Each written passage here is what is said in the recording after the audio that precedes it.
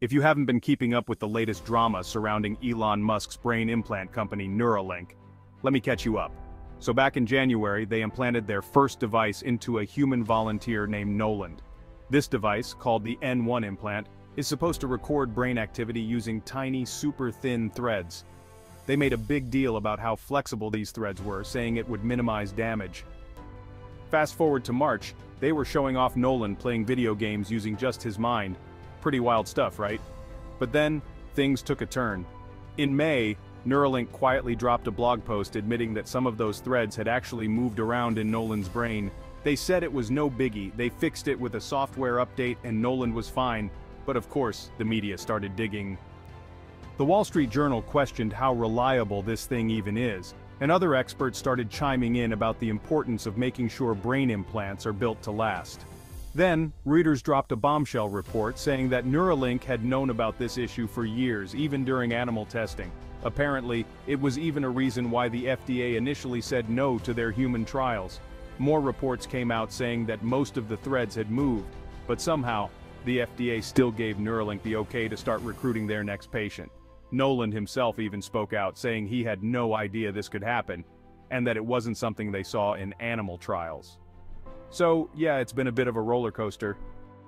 Now, no one's expecting Elon Musk and Neuralink to suddenly change their ways. He's not exactly known for playing nice with the media or government, and he definitely likes to control the story.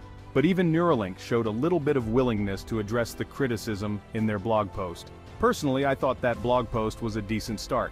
It was straightforward and offered a practical solution to the problem. But the problem is, brain implants aren't just machines. They're going into people's heads, and that's a whole different ballgame. So, here's what I want to know. What else did they learn from this whole situation? What are they going to change to make future trials safer? Are they actually going to be more open and transparent like they say they are? So far, they haven't really answered those questions. Instead, they're focusing on getting more people signed up for their trials and talking up their other projects. It's a classic distraction tactic. But hey, it's still early days. Maybe they'll surprise us and actually address these issues head-on. We'll just have to keep an eye on them.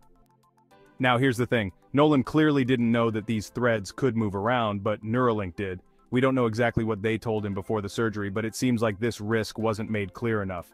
So, what can we do about this kind of situation? People signing up for these trials are basically guinea pigs. No one's done this before, so they don't know what to expect. There's this thing called informed consent, which means participants need to be told about any possible risks, but that's not always happening. It's a big problem, way bigger than just Neuralink. Informed consent has been a mess for ages. The paperwork is too complicated, and it doesn't really help people understand what they're getting into. What's worse is that informed consent isn't even handled by the FDA, the guys who approve drugs and medical devices. It's a whole other government office, and they don't always do a great job. There's this crazy story about a hospital where they were doing sketchy brain biopsies and the FDA was warning everyone, but this office just ignored them. So yeah, it's a real issue that needs to be fixed, especially as more and more people sign up for brain implant trials.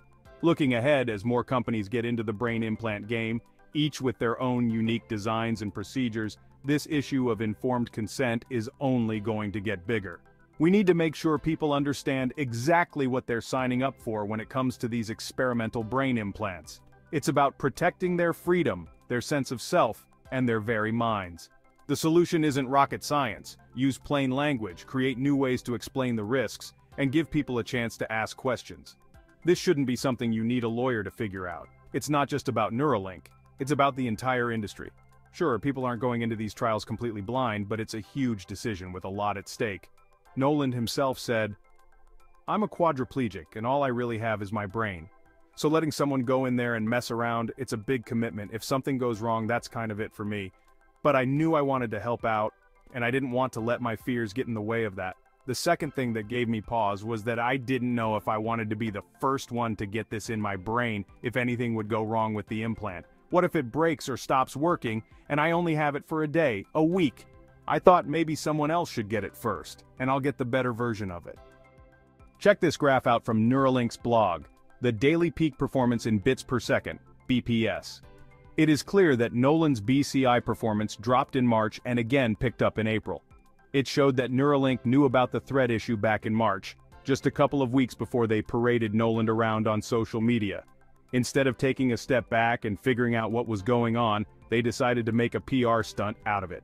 Now, I get it, companies like to show off the first person to try their new product.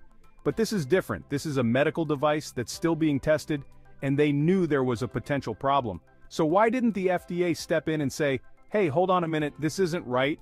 The FDA has rules against promoting experimental medical devices, but it seems like Neuralink might be skating around those rules. It makes you wonder if the FDA's guidelines are even relevant anymore with social media and all. As per the FDA's IDE guidelines, Section 812.7, Prohibition of Promotion and Other Practices. A sponsor, investigator, or any person acting for or on behalf of a sponsor or investigator shall not promote or test market an investigational device until after FDA has approved the device for commercial distribution. It's kinda like the FDA is stuck in the past, before social media was a thing, before Elon Musk was a household name, and definitely before he owned a major platform like Twitter. It's not really their fault for not expecting this kind of situation. But now it's happened, and it's happening again and again. So are those FDA rules just a suggestion at this point? Of course, the bigwigs at the FDA aren't allowed to say anything about it publicly, but it makes you wonder, are they going to update their policies to keep up with the times? How are they going to enforce these rules when it comes to guys like Musk? It's something we'll just have to wait and see. Noland has been super open about wanting to help advance this technology, and it seems like Neuralink has been really supportive of him and his family. But being both the poster child for this experiment and a participant in a medical trial has got to be a ton of pressure. The patient agree that getting the word out about brain implants is important, especially to combat all those crazy sci-fi mind control fears. But safety has to come first. So here's a question that needs to be answered. Where do we draw the line between promoting a medical device that's still being tested and simply trying to recruit people for trials? Is it okay to use websites and social media for this? Especially when the lines are so blurry, like in Neuralink's case. Neuralink's got over 1,000 people signed up for their trials, and now they're expanding to Canada and the UK. Noland's face is plastered all over their website, like their unofficial spokesperson. He seems okay with it, but you gotta wonder if it's a bit much to ask of someone who's already part of this experiment. And it's not just Neuralink doing this.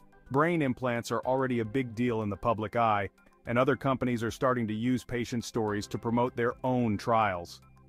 Synchron, another company working on brain implants, has been sharing their patients' experiences on TV and social media, but they're not making them the face of the company like Neuralink is doing with Noland. Every company developing brain implants will need to find patients for their trials and build trust with the public. But it's a tricky balance.